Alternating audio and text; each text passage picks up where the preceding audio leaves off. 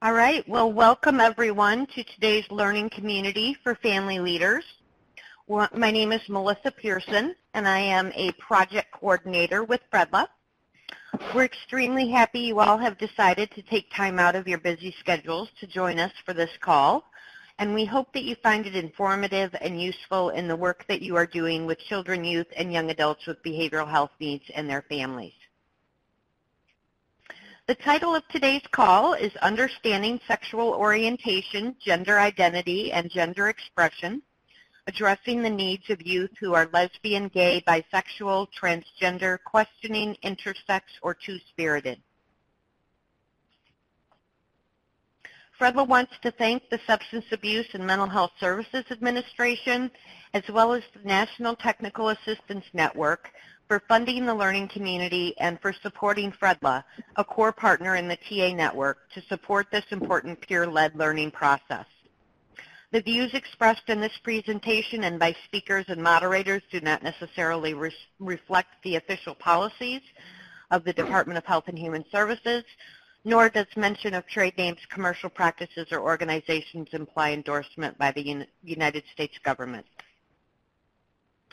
At the conclusion of today's presentation, we will have time for question and answer directly with our presenters, but feel free if something comes up, if you have a thought that you would like to share, feel free to use the chat box during the presentation for that.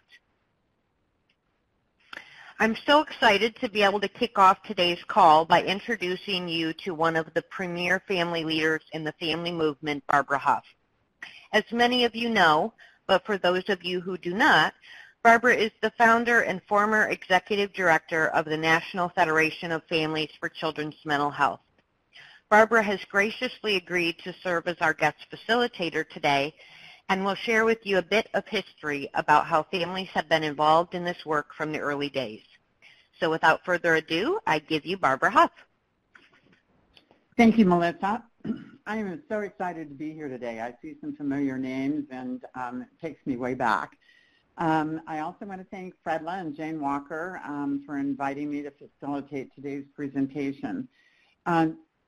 When Jane asked me to take this opportunity today, and she asked me because we both realized that this has been a priority issue for family organizations for many years. And she asked me to just give a little tiny brief history today to kind of kick things off, and so I wanted to do that for you. When Jane and I were talking about that history, because she dates as far back in this as I do, we both had this strong recollection about a time when the National Federation of Families for Children's Mental Health compiled some articles for our first ever newsletter focused on youth with mental health issues. This was back in 2001. And one of the articles for that youth-focused newsletter was a 3-page piece written by Richard Donner, who is a friend of mine, and he happens to be gay. He was also my daughter's therapist for many years. The article was titled Beyond Tolerance, Reaching Out to Gay, Lesbian, Bisexual, and Transgender Youth. And due to the subject matter of that article, no one would agree to help us fund that newsletter. As you might expect, the Federation back then, we were a rather tenacious bunch. We printed it anyway, and we did it with our own discretionary money, and we got a lot of flack for it.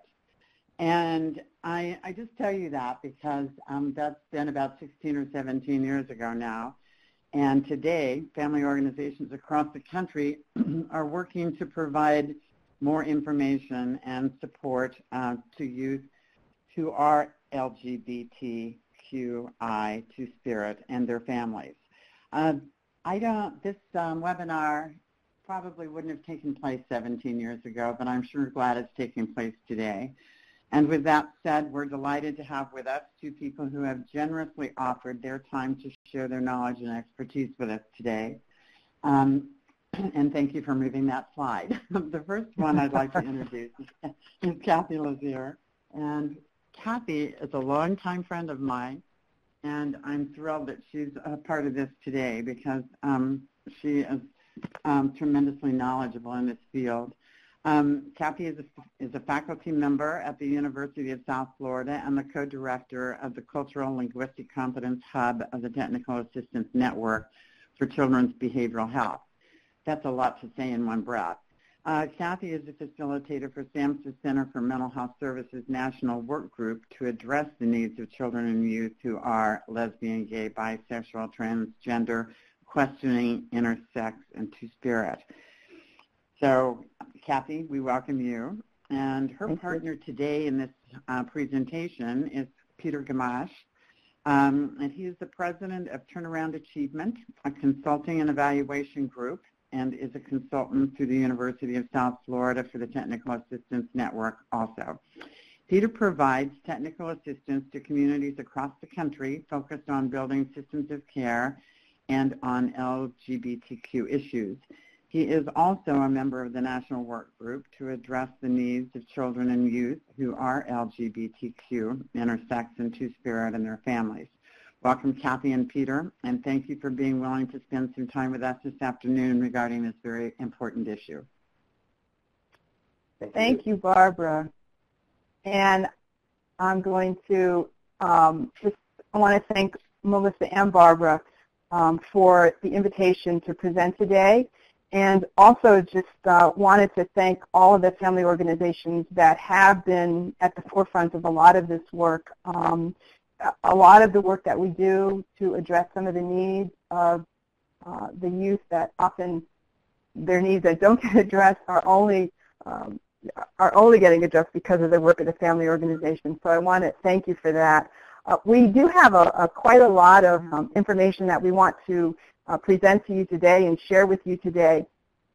So without any further ado, I just want to let you know what the major goal of today is that you really have a better understanding of who these youth and young adults are who identify as sexually or gender diverse. And we often use the term SOGIE, and it's a little bit of a less of a mouthful. And also what's happened, as you can imagine, with the and Peter's going to talk a little bit about this in terms of terminology and the labels, but it really does help us, I think, to talk about this population in a way that, one, that shortens the amount of time we talk about, but also really talks about what it is we're talking about, which is gender identity and gender expression. So we're going to do a little bit of terminology in the beginning. We're going to talk very briefly about some of the historical trends. We'll also explore some of these major issues that are faced by individuals and their families.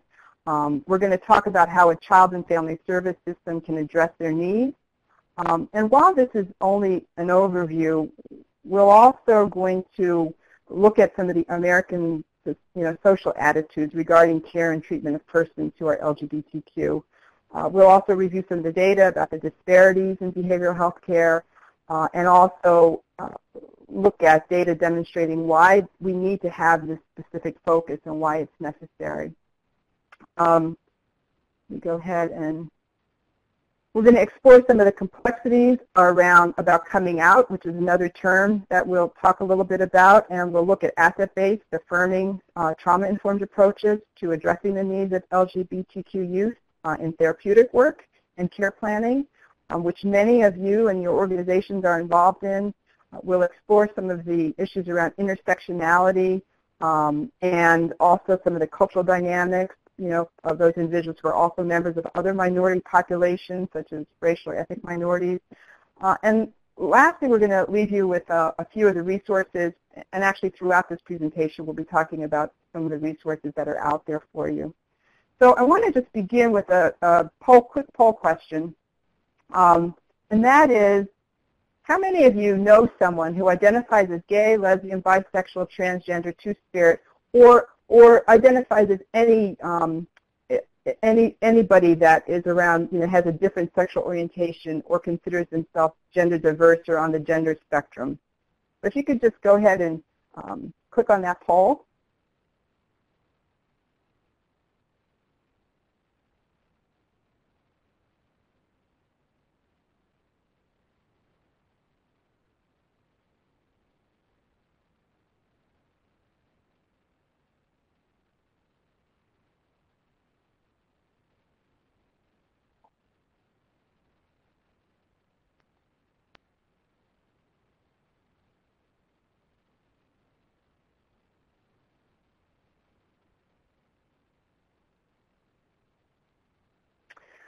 Okay, the poll is closed. So I just, it looks like 100% or 41 people, or 100% of people know somebody.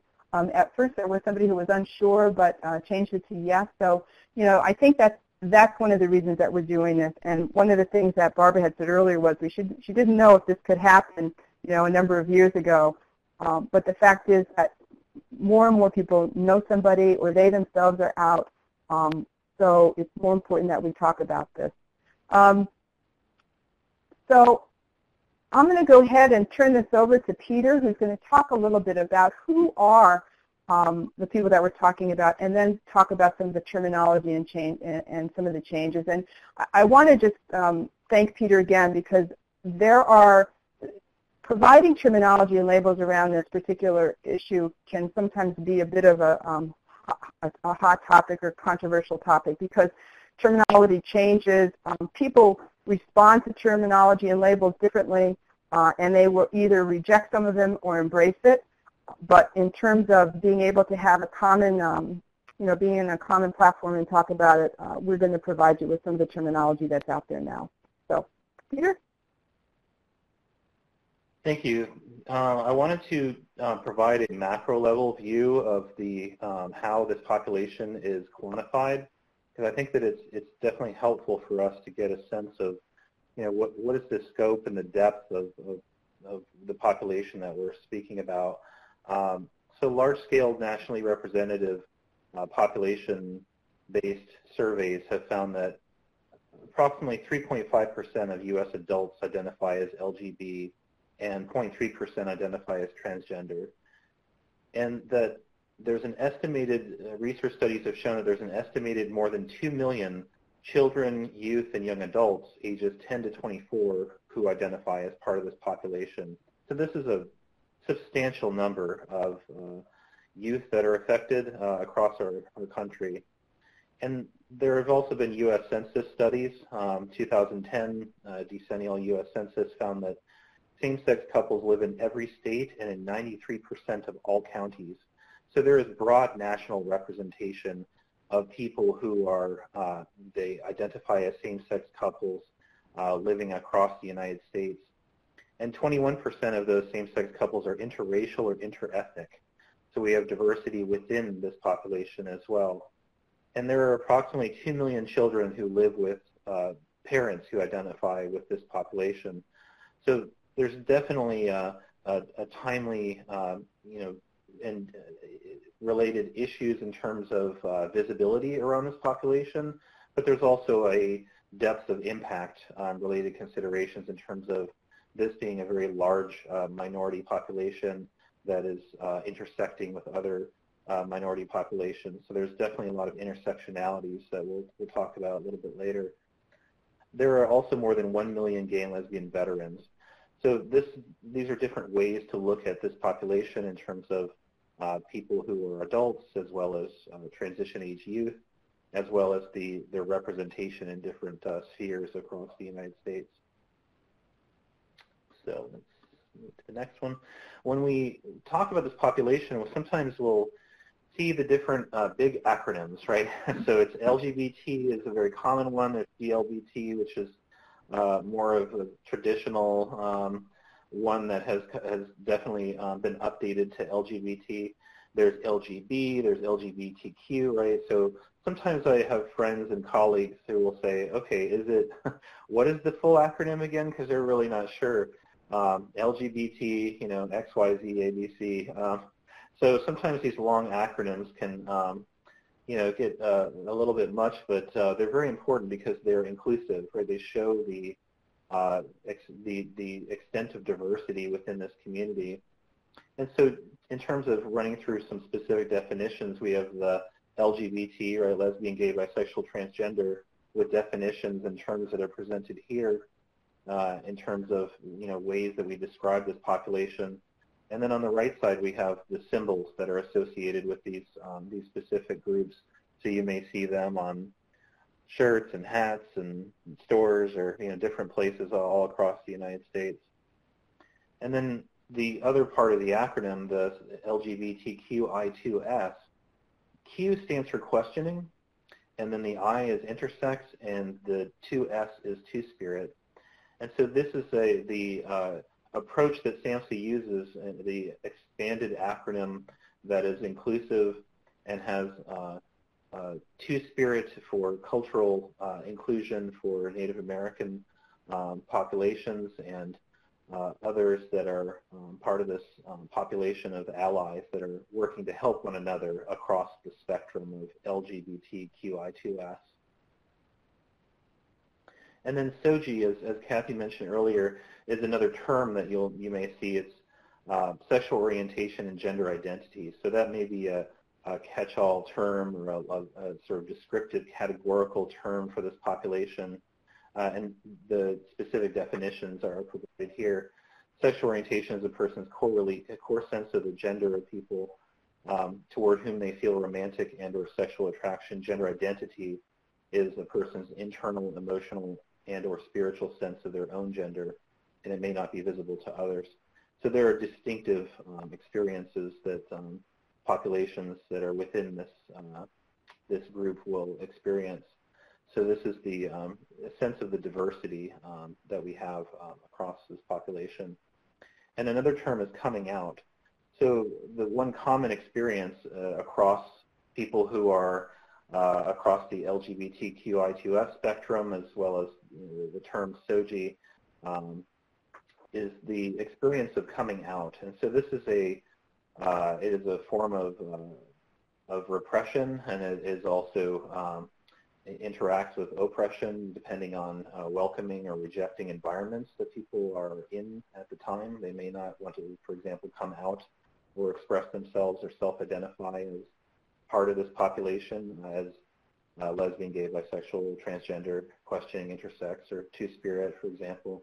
They may not want to disclose that, right, if they're feeling like they're in an unsafe environment. So coming out is a process that is common across this spectrum of people's experiences. And then when we talk about different terms, different definitions and approaches and ways that this population is described or specifically identified, particularly in policy development, we find this. There are lots of different acronyms and terms and definitions, so people will naturally ask, okay, why are all these different? Well, because there's so much ongoing dialogue. There's evolving discussions around what does it mean to have a different gender identity or expression, for example, in our current context in our society. What does it mean to be an LGBT person, right, in a certain environment? So there's ongoing dialogue among different groups of people. And so there are policy organizations, for example, there are advocacy organizations. Local communities have their own discussions around what these terms mean. National work groups get together and do their best to have sort of structured policy implication definitions. There are professional societies, medical societies, for example, as well as individuals. And there can be definitely different expressions of what these different organizations and individuals would consider the best descriptions, right? So there can be disagreements, and there's lots of evolving dialogue around this, and it's all very constructive. And so there are different reasons for why there are different definitions that you may see. And one consideration we hear is that, well, if that service providers are sometimes struggling with not saying the wrong thing, right, to specific population groups. They don't want to offend them, or they don't want to, say the wrong thing, for the sake of trying to be conscientious of people's needs. And so knowledge is knowing what to say, and wisdom is knowing whether or not to say it. So, sometimes it's just asking people how they would like to be identified is typically the approach. It's a respectful way to understand, gender and sexual orientation, for example. And mistakes can sometimes be made, right, in terms of assumptions that can happen with labeling or identifying people. But this is an evolving learning process for everyone. And with this population, there is no one look or type just as there is no one look or type of person, there is no one look or type of family. And so we see a very broad diversity of families across the LGBTQI2-S spectrum.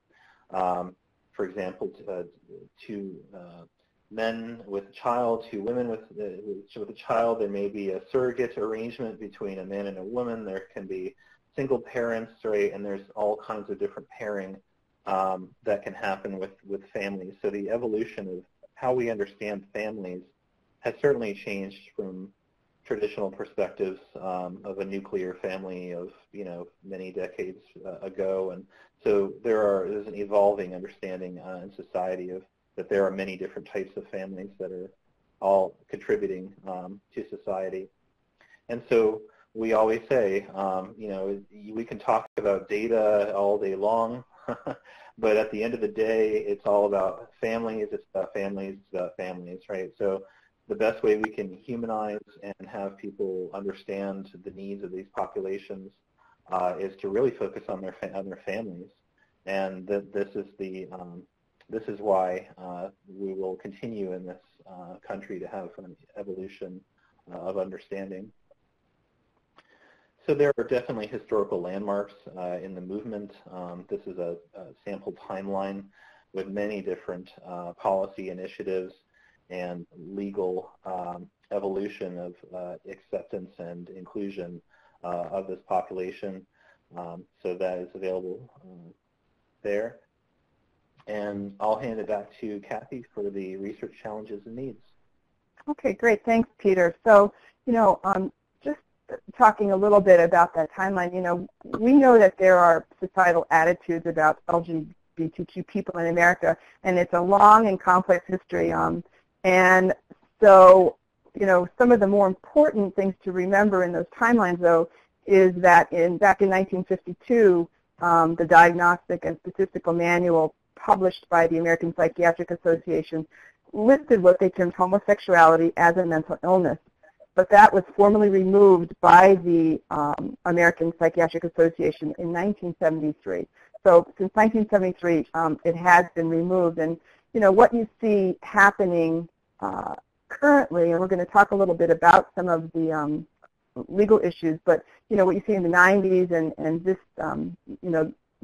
the later years has also been a myriad of court rulings on gays serving in the military, legalizing same-sex marriage and gay parent adoptions. And I think what Peter said is, if we really need to focus on the family and what's really happening in our families and how do we serve our families better that have children or youth or young adults or who they themselves as parents may identify as LGBT. So some of the challenges that we've really seen, when you look at those historical milestones of the movement, it's sometimes difficult to separate the political from sort of the societal and from the kinds of services that we want to be able to provide. And so what happens sometimes is we may have some limited federal research funds, or the kind of funds that we get may change depending on the support that it's getting. And there may also be different ways of presenting material or not presenting findings that are out there. So, we know that so what we're trying to present to you is what the existing research does now. We're going to present several findings from various research studies looking at the conditions, experiences, service experiences of sexual and gender diverse youth. And in truth, though, there's been very little research that has explored the interaction between behavioral health care and youth and young adults who are LGBTQ. And there's a number of grants and centers out there that are looking at what they call best practices or effective practices now. So that's a really good thing. At the current time, it's difficult to identify evidence-based practices. Even evidence-based practices, is limited because we don't often collect data about sexual orientation and gender identity, and this is something we'll be talking about later on as well. So if we're going to effectively meet the needs of LGBTQ youth, young adults and their families, we definitely need more research to identify what some of those most effective strategies are. So if we think carefully about, the statement, all people are male or female and act that way, attracted only to the opposite sex. Okay, this is a value which may be attributed to what we call heterosexism, and it really dominates the American culture.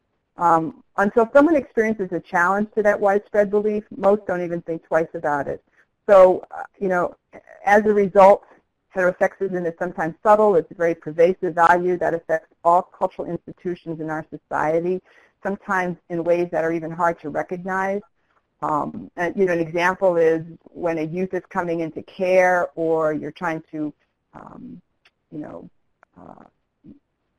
build trust with the youth. You may start a conversation by asking, a young girl, do you have a boyfriend? Or you might ask, the boy, do you have a girlfriend? And instead, we're saying, is there, the question you might ask, is there anybody that you're romantically involved with, instead of just assuming that the person is heterosexual. So, a few other examples, simple things like showing affection in public without fear of violence or harassment. Children's books only reflecting heterosexual parenting. Not being able to find, find homosexual or what they've termed homosexual wedding cards. So heterosexism can be subtle and overt. And what happens is when a person identifies them as standing outside that cultural value, for example, a transgender youth, they are much more sensitized to and may be negatively affected by this dominant cultural value. So possibly even internalizing some of the negativity into their own view of themselves. And people who are close to the individual who stands outside that cultural value often find themselves torn between sort of loyalty to their loved ones and to their family, and loyalty to a culture, that they're a part of. Peter, you want to talk a minute about the rejection versus support? Sure. Yeah, there are many different ranges of rejection versus support, and this provides a scale, a way that you can kind of check in with where people are at, basically, or even where you may be, looking at kind of where things are centered. So Dorothy Riddle created a wonderful scale that basically looks at the rejection versus acceptance toward LGBT people, and it ranges from one, a low point of starting at denial, right? So people will say, oh, those people don't exist, or they don't live around here. We don't have those people that come into our mental health facility, or there's a sort of perception that they're not visible, so they don't exist. So that's denial, right? We don't have those people who are around us or live near us. And then there's repulsion, right? There's people who will then acknowledge that certainly they have people who live around them, but they may have a really negative, visceral reaction, right, to those people. They may be repulsed by them, right? And so there's a stigma. People have a major bias against a certain group where they actually almost feel ill, for example, around them. So that is a definitely bad reaction that people can have if they don't understand other population groups, or if they have fear to the point where it makes them ill. Then there's pity, where there's it's just a little bit better than feeling ill. There's pity, saying, I feel sorry for those people, and they have such terrible lives, or something like that. That's another negative reaction that people can have. And then we reach tolerance, right? There's the live and let live, way of seeing people. And this is actually, there are lots of wonderful initiatives for tolerance, promoting tolerance. But we see tolerance as a point along the way to full equality. And Dorothy Riddle actually, on her scale here, put tolerance at a number 4, because she was considering that people can basically have the negative components of tolerance, where people can say, well, okay, you're over there, and I'm, but I don't like you, so I'm going to tolerate you, right? So it's sort of a live and let live, but there's also a negative effect, really not liking that people are around them. And then we get to acceptance, and that's right in the middle. and then move toward other more supportive reactions to different diverse populations. Support, admiration, appreciation, nurturance, and then celebration. And that's at the very top of this 10-point scale. And celebration is where you would go to, for example, like a gay pride parade. So you're going to join the celebration, right? So the point of looking at a scale like this is that it's not like a light switch, right, for people who learn about other cultures, other people, diverse populations. You know, it's not going to be like a light switch where they go from total denial to like showing up at the pride parade, right?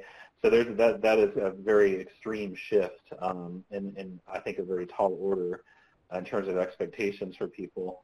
So this scale can help to basically explain the stages that people may be at and how there could be evolution of this. And even people who come out, for example, they may internalize all of these feelings and all of these aspects.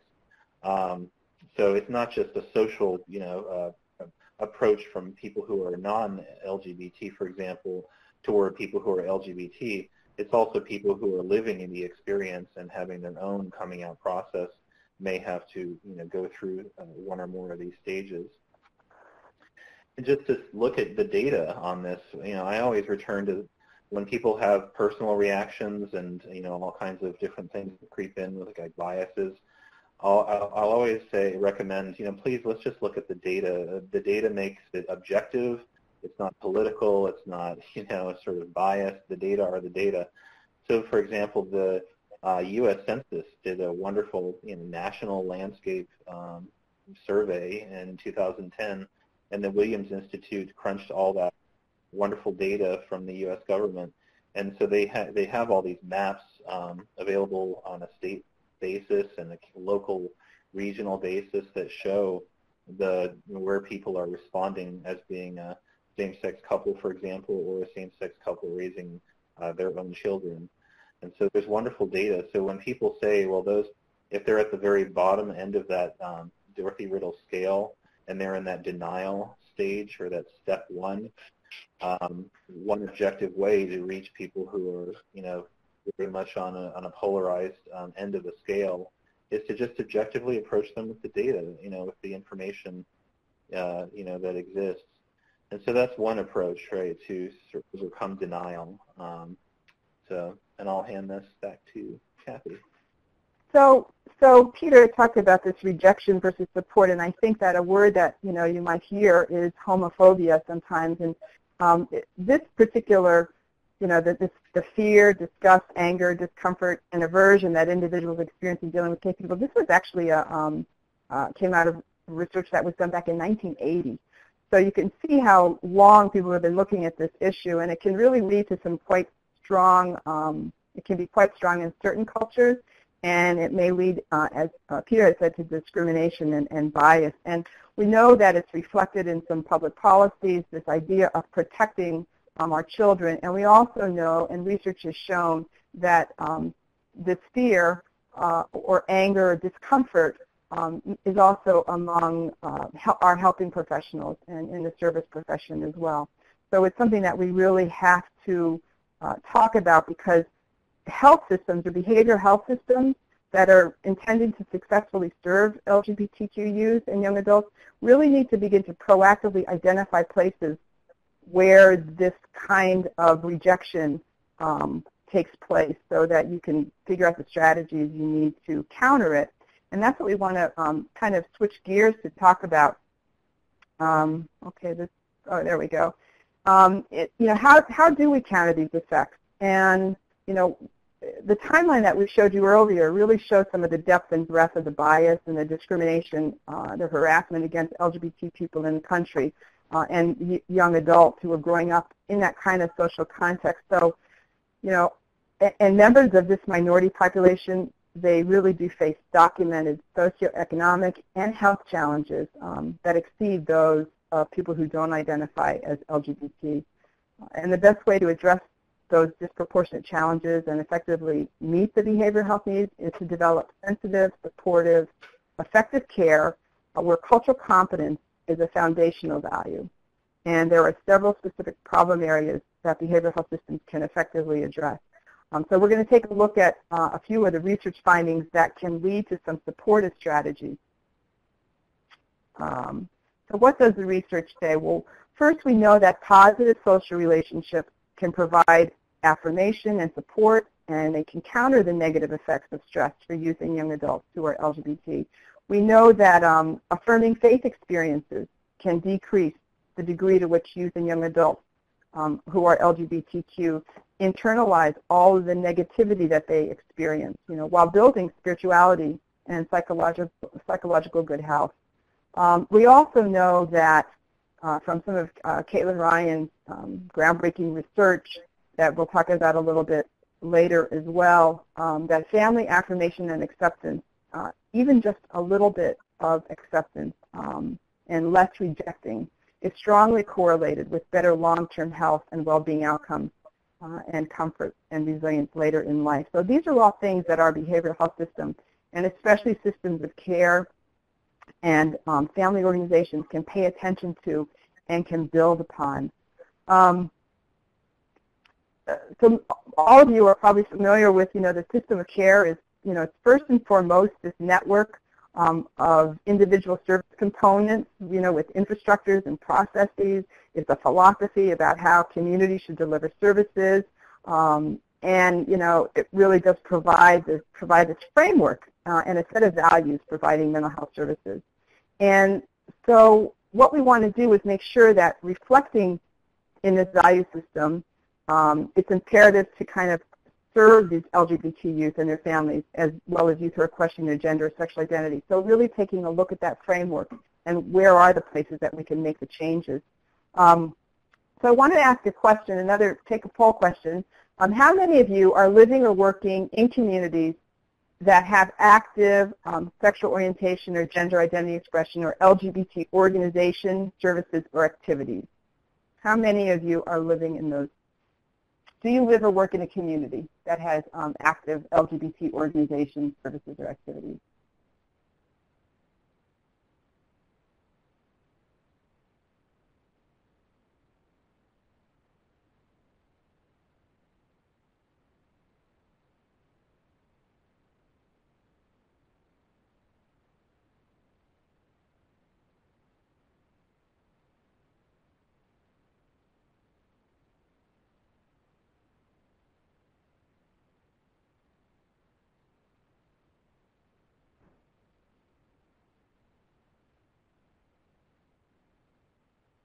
Okay, we have a pretty good idea. Most of you, 70%, are living in communities that have active organizations and know about them.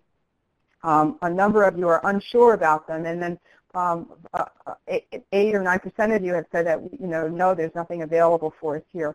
So hopefully we're going to address some of those issues and answer some of the questions that you might have for those of you that are not in communities either you're aware of that have organizations or that know that you do not have organizations. So we can go ahead and back to the other slide.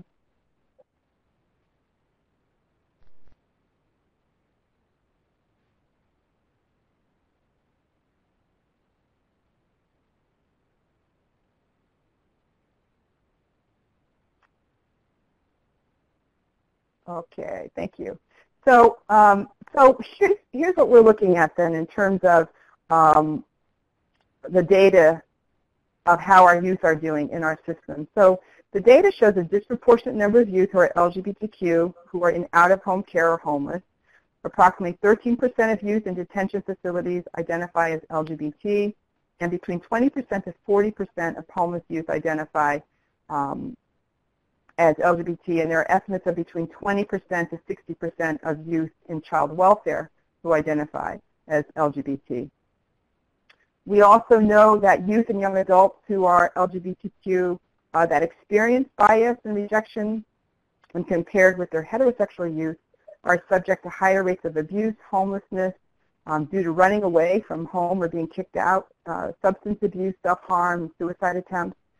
Youth who are LGBTQ report higher levels of harassment, victimization of violence, verbal, physical, and sexual abuse, which are related to increased mental health challenges. substance use and sexual risk-taking. Large majority of the students who are sexually and gender minorities report hearing anti-gay remarks and experience harassment or assault at school because of their sexual orientation or their gender expression. These experiences are associated with higher levels of depression, with lower levels of academic achievement, and with dropping out of school. So you can see why system collaboration, such as partnering with schools, is an important component in the system of care.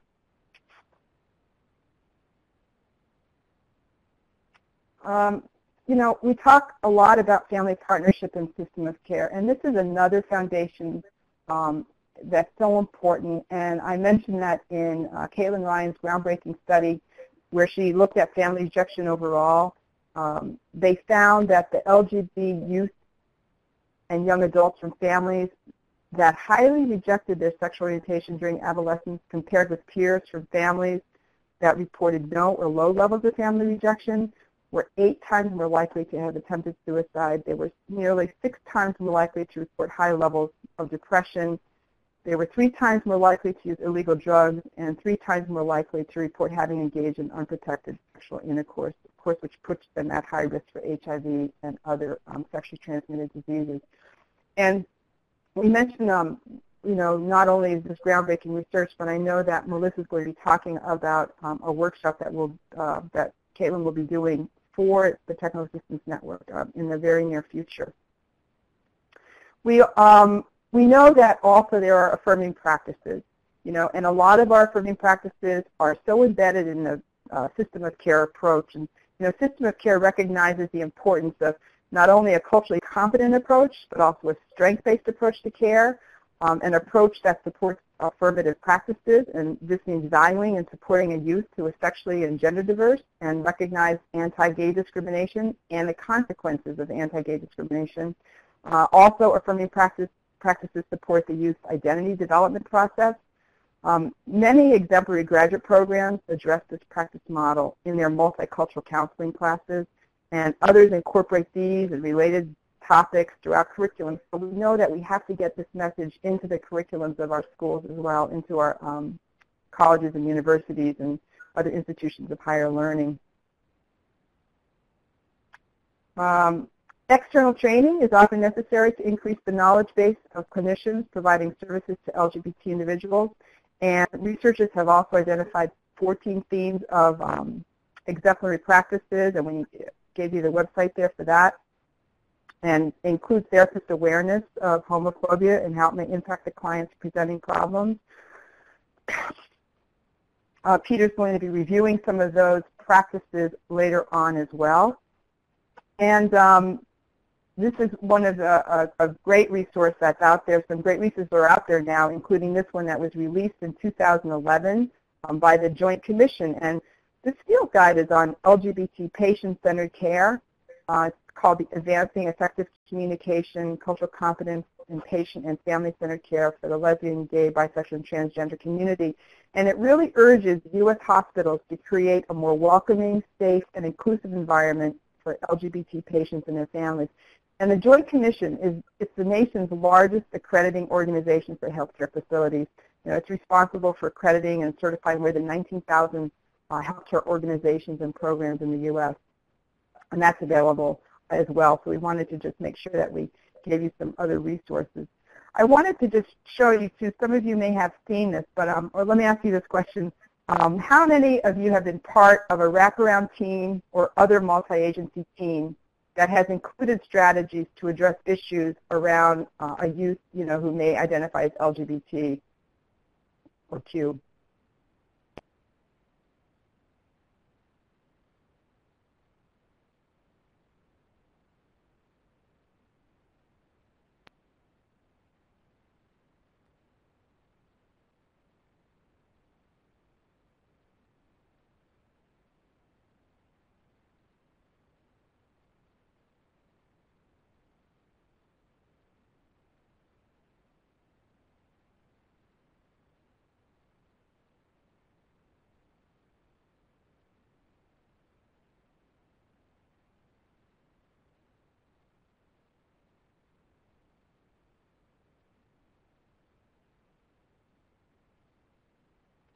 Okay, so we can see that it's really, 45.4% said yes, they have been part of a multi-agency team or wraparound team that has included some strategies to address LGBT issues, and 54.5% have said no.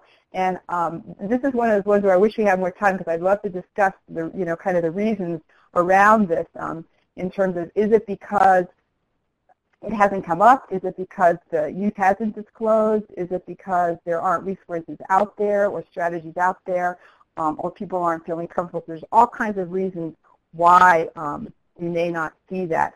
But what I wanted to show you was something that we've shared in some other wraparound trainings that have been done, and this example of a youth wraparound plan where they actually address it.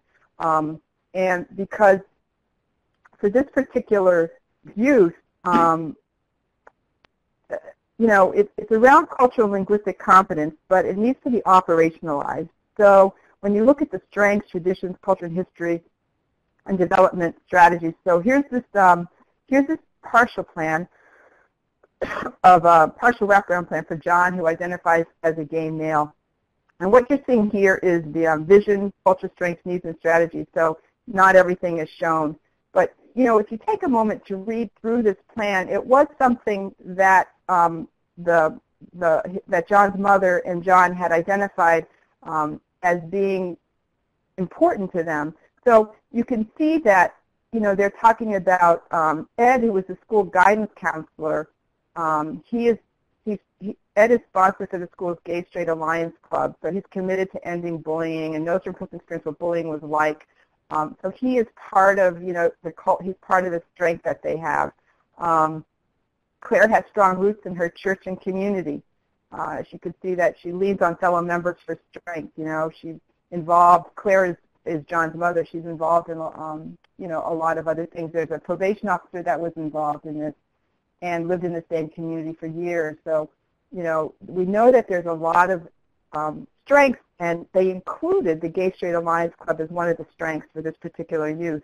If we look some more at this wraparound plan, some of John's needs was that he needs to know that he can be himself and make friends he can trust.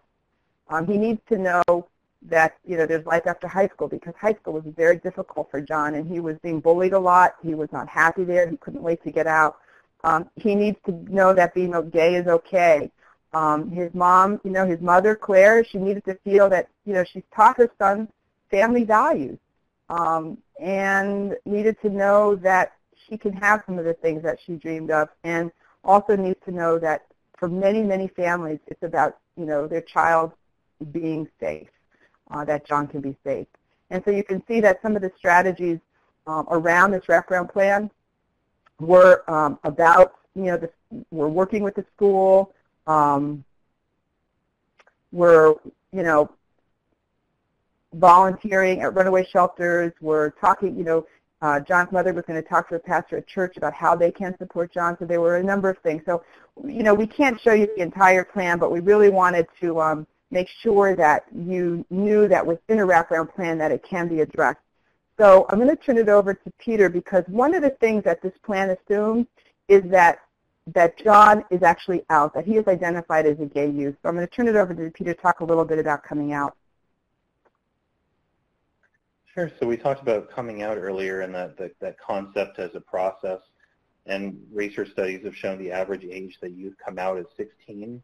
And that is a moving target. We've been seeing younger generations of youth who are becoming much more visible. For example, it used to be unheard of that we would see middle schoolers, right, coming out, being openly out in middle school. So there's a younger age range that is sort of decreasing. The studies that have kind of been catching up with that average age of coming out.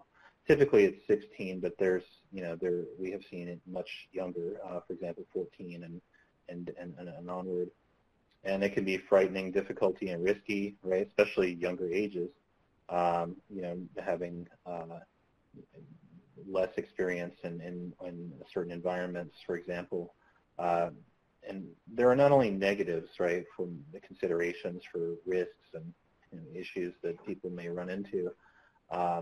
but there are also definitely positive benefits. It can help to create a support system. It can help with a sense of belonging, and it can help many to feel a sense of pride and understanding of who they are.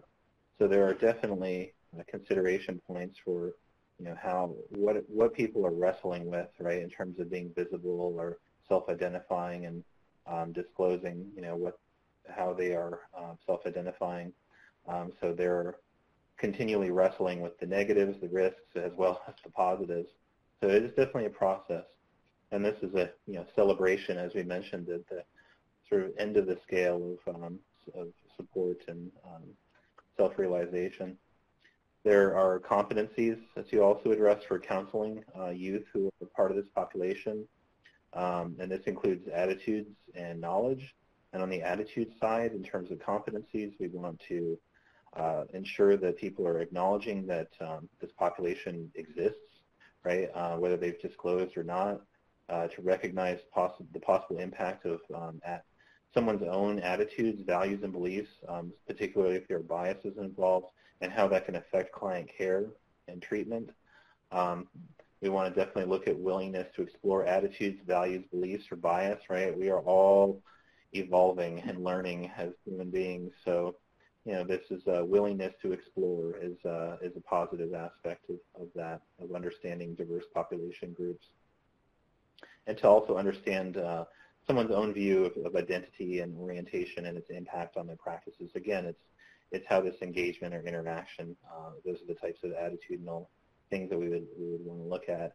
In terms of knowledge, we would like for people to have an appreciation of the unique needs and challenges faced by this population, particularly among youth, to know that LGBTQ identity is not the same as pathology, which may or may not be related. Understand how there's dominant heterosexism that Kathy talked about earlier that impacts youth in particular. I mean, they're seeing signals of rejection around them, and that can lead to negative things. To understand interactions of sexuality, sexual orientation, and gender identity. Right? These are distinct concepts, but there are also interactions. And to understand that children in care may have LGBT parents, for example. There isn't an assumption that none of the sort of youth that are served may have LGBT parents.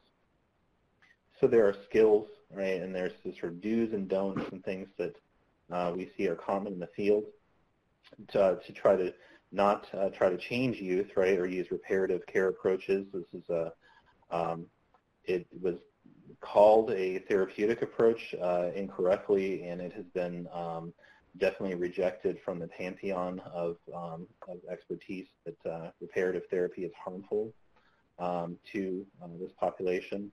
You can't change people's sexual orientation or gender expression or gender identity.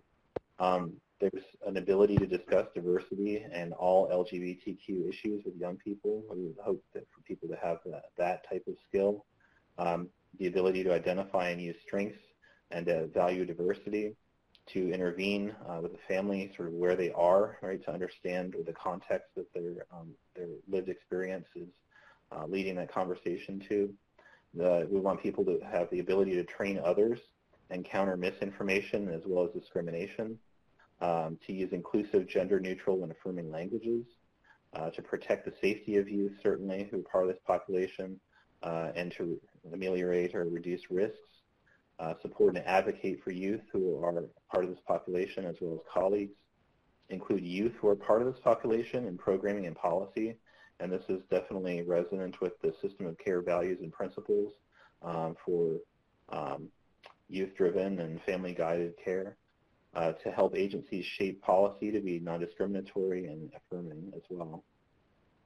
And particularly among transgender youth and young adults, we want an understanding that transgender youth face bias and harassment similar to, if not worse than, others in the other part of the LGB plus acronym. Our care systems are often very inhospitable to these youth. That is definitely a population with lots of different needs and their own particularly need for help in certain areas. Just as there's much diversity in the LGBTQI2-S community, the T of this part of this population includes very different diverse people.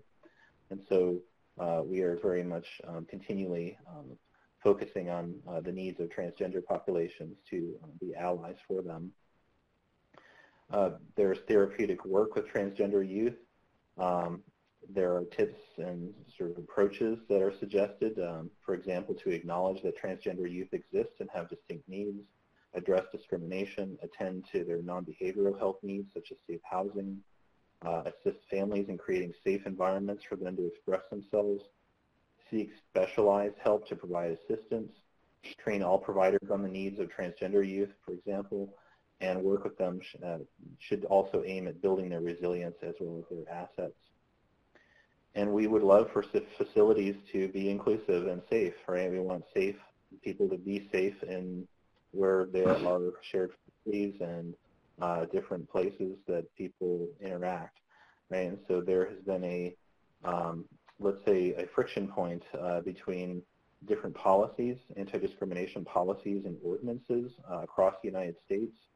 And so there may be a federal law which is conflicting with a state policy, for example, which is conflicting with a county policy, et cetera. Maybe different, even versions of the same types of sort of legal anti-discrimination protections, that the wording is different, for example. It may not be that they're totally, contra-opposing one another, but there are variations in policies we see all across the U.S. And so one of these areas is, for example, we see this in the restroom-related, the bathroom-related anti-discrimination policies. There's much discussion, shall we say, around these policies and how they're being refined. So we want, at the end of the day, right, we take the politics out of the issue. What we want in a bipartisan approach is for all people to be safe, right, regardless of the environment that they're in. So that should be the underlying sort of principle, I think. And at the end of the day, we don't care which restroom you use, for example. We just want people to wash their hands.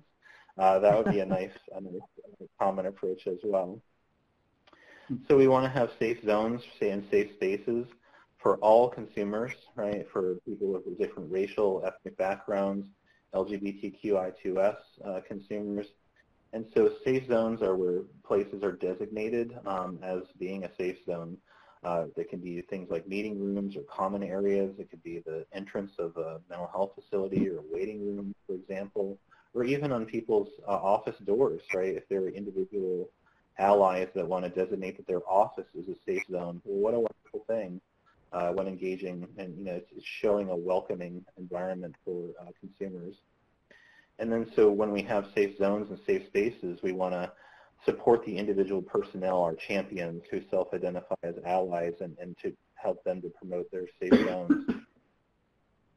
So an ally is somebody who supports diversity and inclusion, who stands up, right, for minorities to receive equal treatment and equal rights. So this is someone who is, is a champion, is somebody who challenges harassment, bullying, discrimination, like sexism, racism, homophobia, transphobia, and other forms, these anti-other perspectives. And some people may not say, I'm an ally, right? I'm an ally for this population, right? They may not self-identify that way. They may say, well, those are my friends, right? Or they may be a supporter in other ways and have different words or terms, but that they are certainly an ally.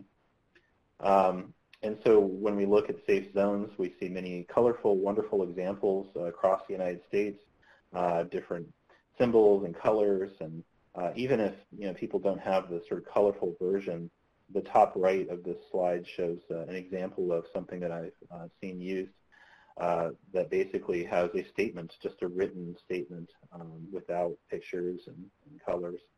It says, this space respects all aspects of people, including race, ethnicity, gender expression, sexual orientation, socioeconomic background, age, religion, and ability. It's like, wow, that sounds like a really safe space and one that I would want to be in. So that's a welcoming way of having some signage. And here are other additional examples. The one on the right is the entrance to a community mental health center, and I'm sort of in the shadow taking taking the picture in the background there in the picture. On the left is in Spanish, and on the right is English. So there are two versions. Here's an example of a therapist who I work closely with in Mississippi. She has a safe zone sign right when you walk into her office to talk and connect. So it's just a great, it's a doable, feasible thing that can be done very quickly and easily, should people be interested in pursuing that and identifying that there are safe zones on their facilities, spaces. And then I just wanted to talk quickly about trauma-informed approaches. So when SAMHSA is very much a champion of trauma-informed practices, and there are many guidelines and resources that SAMHSA provides that are available, and they're all wonderful. And so a common approach is to use inclusive language, to be aware of assumptions, to know there's a difference between sexual behaviors versus sexual orientation. So this is an awareness perspective. And so same-sex adolescent exploration, for example, may not equate to orientation. They may not check a box, right, of how they're specifically identifying. So there are differences in how people will self-identify. And to connect youth with opportunities to interact with peers or other social supports, and which can counter feelings of alienation and isolation. So these are approaches to that are common and are applicable to the LGBTQI2-S population. We want people to learn as much as possible about the development of gender identity and sexual expression, use that knowledge to educate youth and families, make the therapeutic relationship a safe space or safe place, and not to expect or pressure youth who are part of this population to come out to you or to others. I'll hand it back to Kathy. Okay, we just really wanted to mention this, the term, because you may hear the term intersectionality, and I'll have to be honest, some people like it and some people don't like the term. But what it refers to is youth and young adults who are LGBTQ, which is already a known minority group, who are also members of other minority groups. They may be ethnic, racial, cultural minority groups, religious in nature. And when a person is also in another cultural or minority group, the values and traditions of those other groups may complicate some of the developmental processes, some of the ongoing relationships, and especially maybe the coming out process. Most minority cultural groups have their own norms and expectations for behaviors, including those around gender expression and sexual orientation, and it may be different than the majority culture. And I think what's really nice is that Caitlin Ryan and her Family Acceptance Project, they really talk a lot about religions and the religious kind of attitude towards LGBT. And she worked a lot with the Mormons. She worked a lot with the Catholic population, and she's put out a couple of publications, and so she'll be talking a lot about that at the upcoming workshop in April. But system helpers really have to be prepared and willing to explore some of the complexities, with the youth and their family, trying to help them understand how all these different norms and intersecting cultures interact, and how it can affect them. This dual minority status and stigma can really create an even greater risk for substance use, violence, risky sexual behaviors. For example, we know that LGBTQ Native Americans have increased risk of substance use and abuse, mental illness, HIV infection, due to some of the racial, ethnic discrimination and to some of the homophobia within some of the Native cultures. And about 46% of LGBTQ youth of color report experiencing physical violence related to their sexual orientation. People of color may not identify as gay, which may mean that they'll not seek services or hear messages that are designed for maybe the white or majority LGBT community.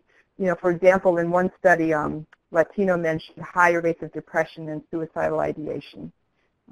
Also, LGBTQ people of color may not receive their community support regarding sexual orientation or transgender identity.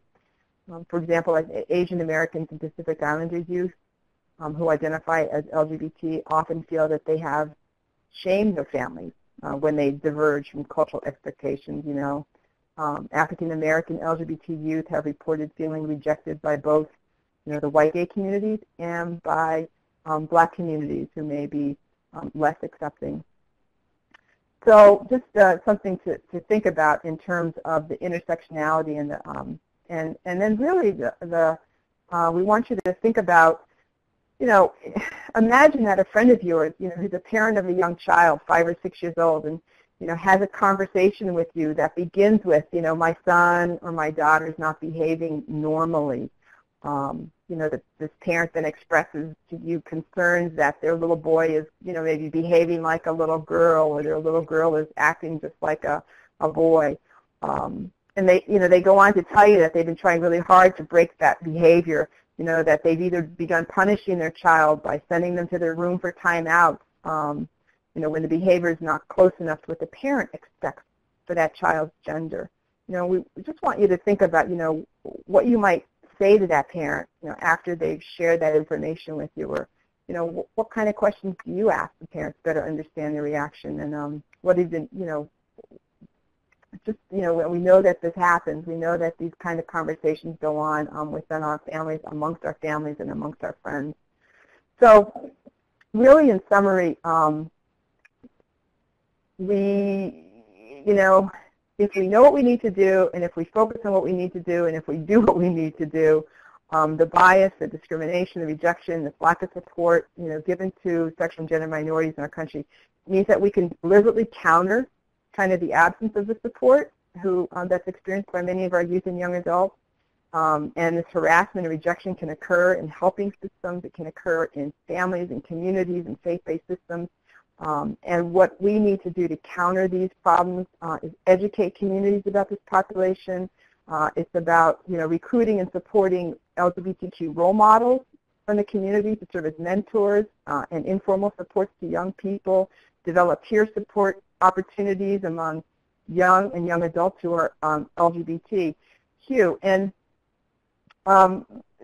just know that we need to continue to do the research on it and understand how to achieve some positive outcomes. And I think one of the things that we need to really focus on in terms of the research priorities is the data collection piece. So I've asked Peter just to talk just for 2 minutes about the issue around data collection, because it's such an important part of this, and it's something that I think family organizations can really have an impact on in terms of advocating for. Peter? Yeah, I can talk all day about data. I know you can. 2 minutes. So when we look at data collection, we want to definitely encourage everyone to update their forms to the modern era of where we are in 2017. We are very much finding that LGBT inclusive data are not a common thing still to this day.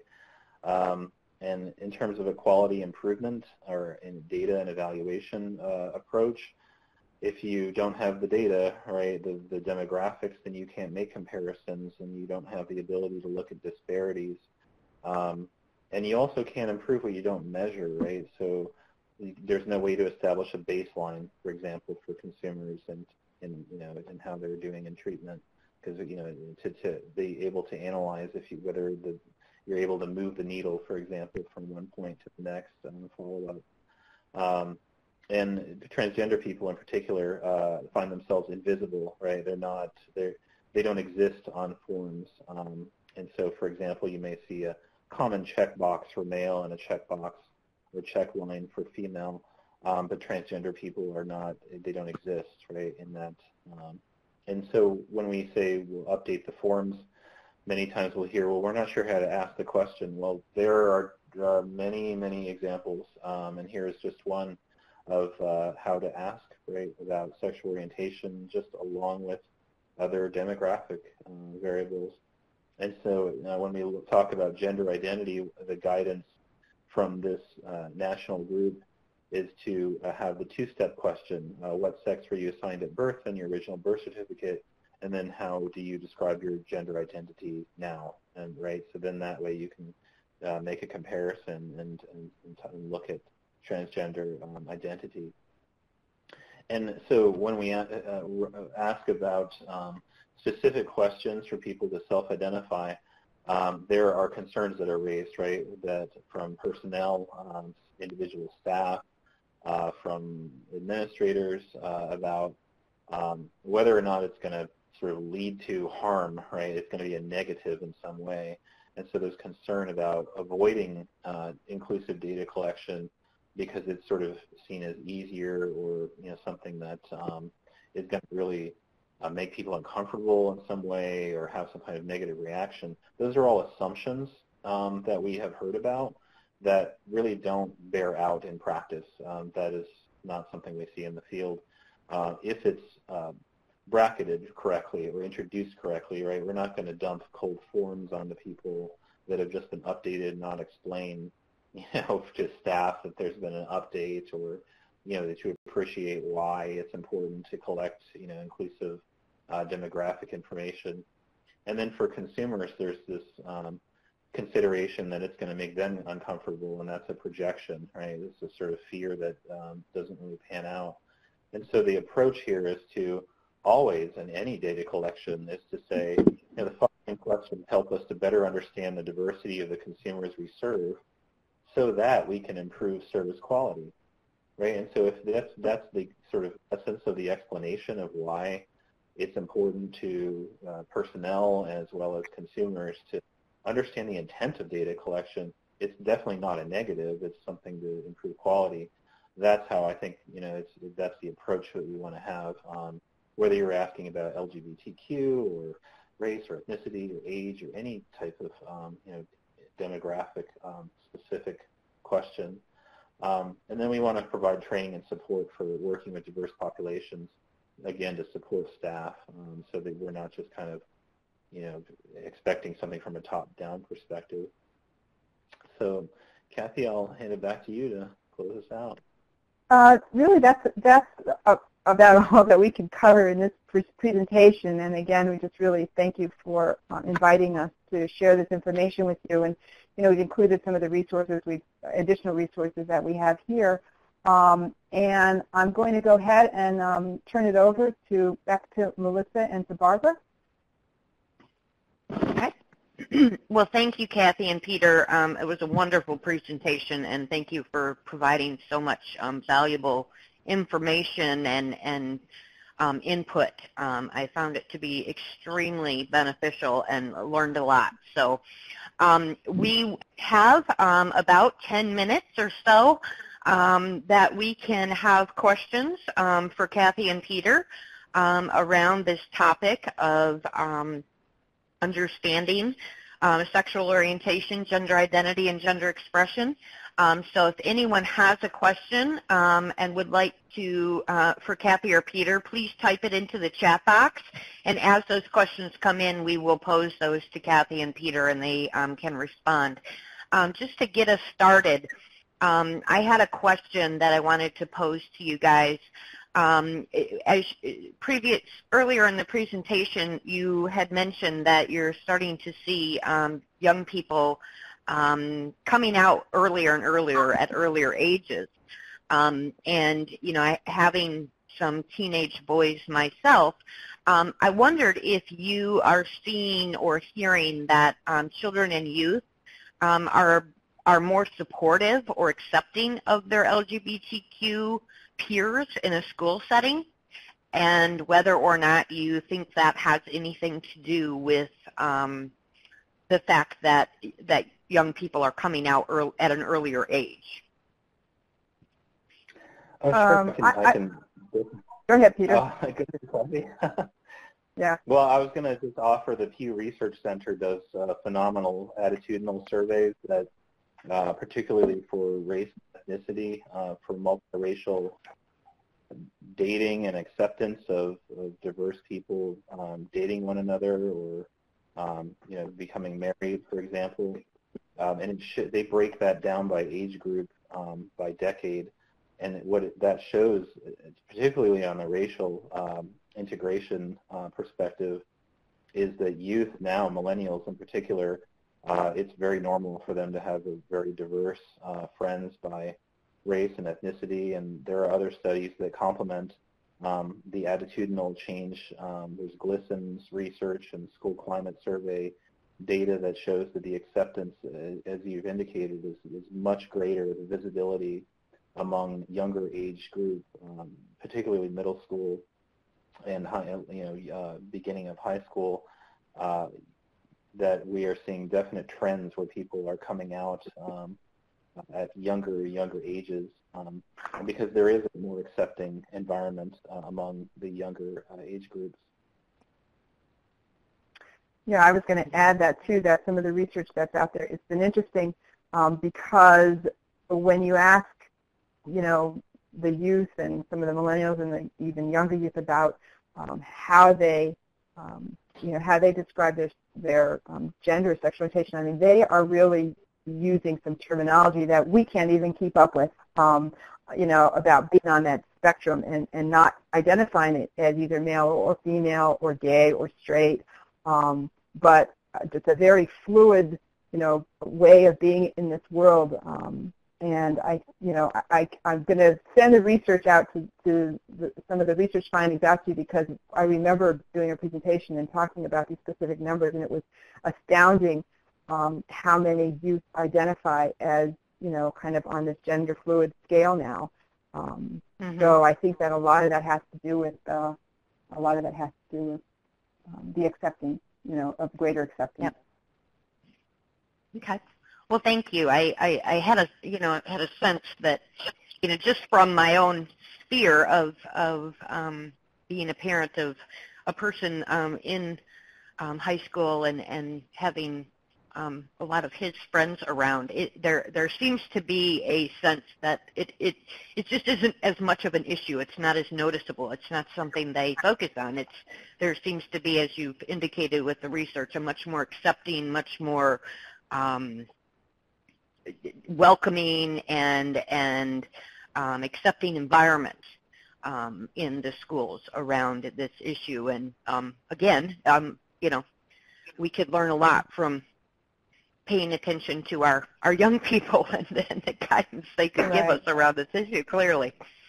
Right. We have another question. Has research shown any differences between rural and metropolitan or suburban LGBT youth? Kathy, you got that one? I actually don't have.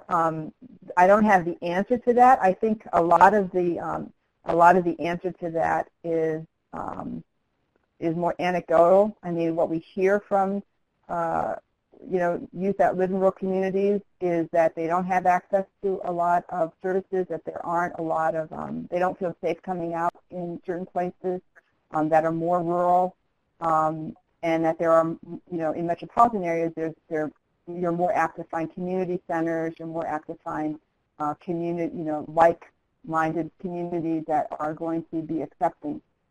But in terms of the research piece, I'm not familiar with it, but we could certainly do some digging to look that up to see if there are any.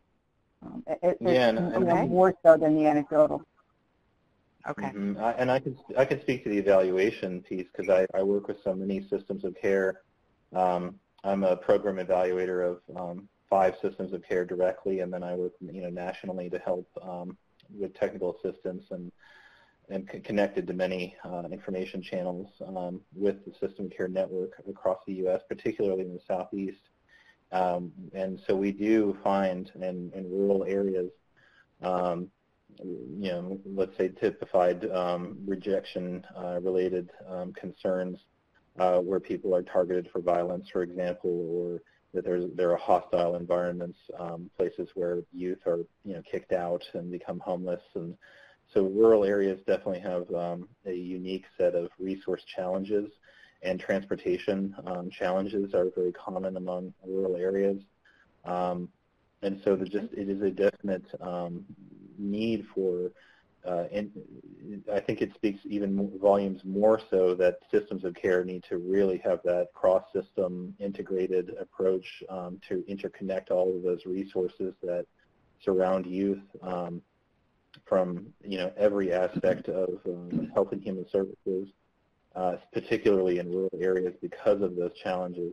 We really want a safe zones expanded in rural areas because we know the needs are so great, and there are definite aspects and considerations for the challenges, unique challenges that rural areas face. Okay. We have another question that's come in. Someone indicated that their organization is having a person who is transgendered present a segment on sex, sexuality, and gender. The question was, should adults and youth participate in a session like this together, or do you advise having separate sessions for families and youth?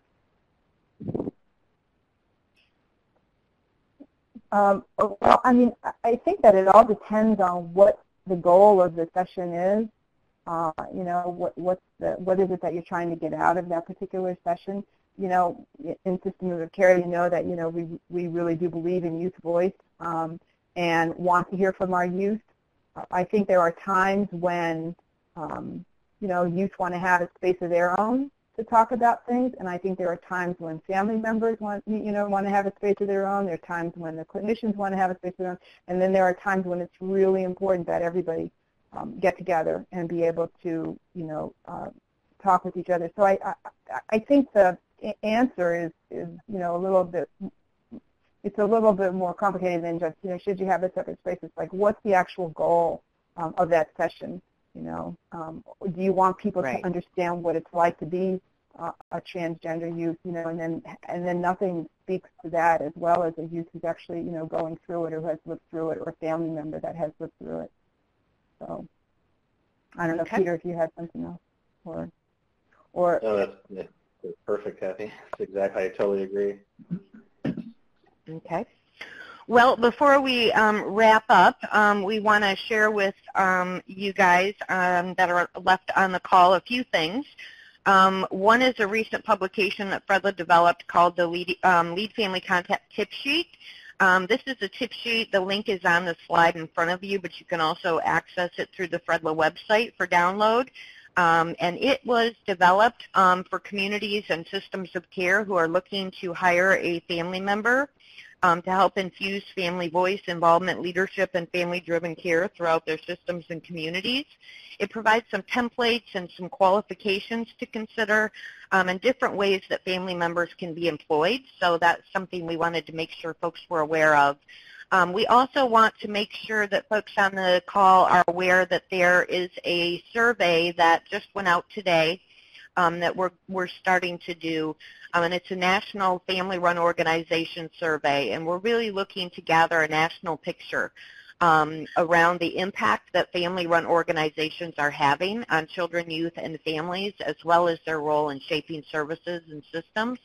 So if you're someone who is not on our listserv, but works within a family-run organization and would like to make sure you are able to participate in that survey, you can email us at info@fredla.org, and we can get that survey directly to you.